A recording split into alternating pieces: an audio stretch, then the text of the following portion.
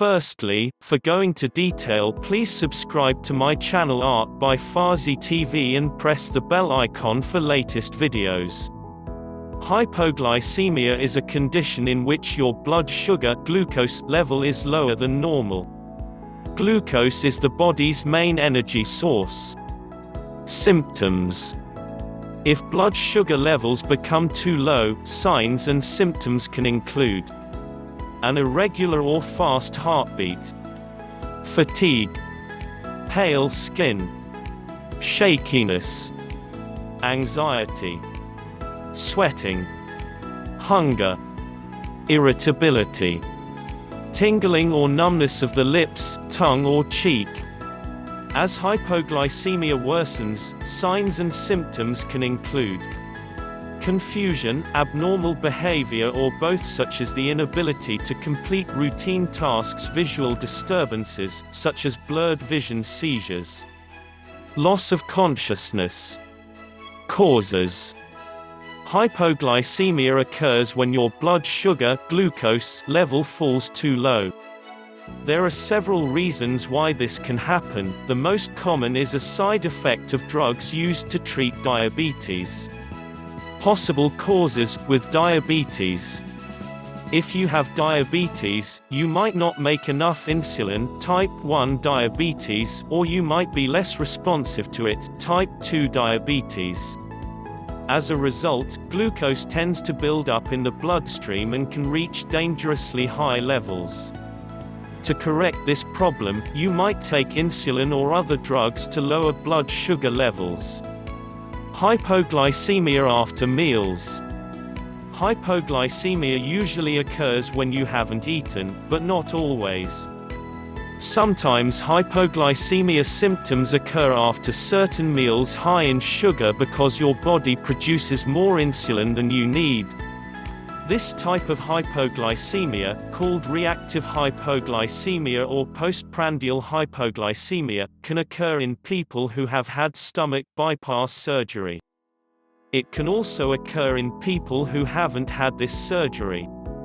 Complications: untreated hypoglycemia can lead to seizure, loss of consciousness, death.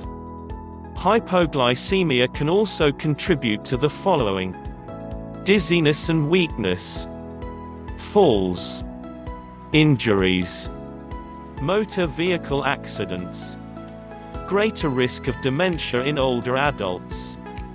Hypoglycemia unawareness.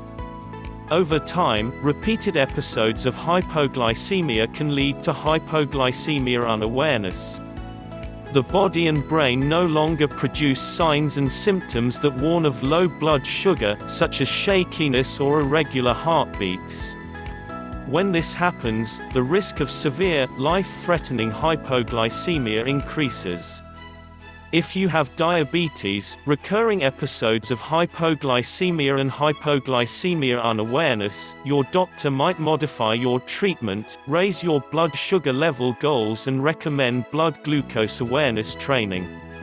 Undertreated diabetes. If you have diabetes, episodes of low blood sugar are uncomfortable and can be frightening. Fear of hypoglycemia can cause you to take less insulin to ensure that your blood sugar level doesn't go too low.